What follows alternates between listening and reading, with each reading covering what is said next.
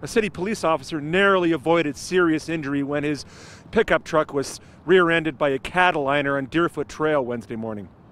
The gray truck was coming up beside the police vehicle. He slowed drastically. Some witnesses have said he came to a complete stop beside the police vehicle. And at that time, the cattle liner had nowhere to go but right or left, and he chose left and onto the shoulder, and that's when he struck the police vehicle. An occupant of the minivan that had been pulled over by the police officer also suffered minor injuries in the crash. I'm not sure exactly how many occupants were in that vehicle, but I know one officer was transported to hospital in stable and non-life-threatening condition with minor injuries, and another member of the public who was traveling in the minivan was transferred as well, stable, non-life-threatening.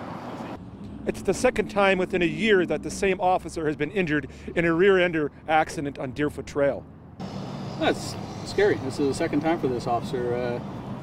He's been rear-ended before on Deerfoot up at 64th Avenue by an impaired driver. People just don't understand that when they see the lights, they need to slow down to the 60, which is required by law. You know what? They're just not heeding the warnings, and this is what happens.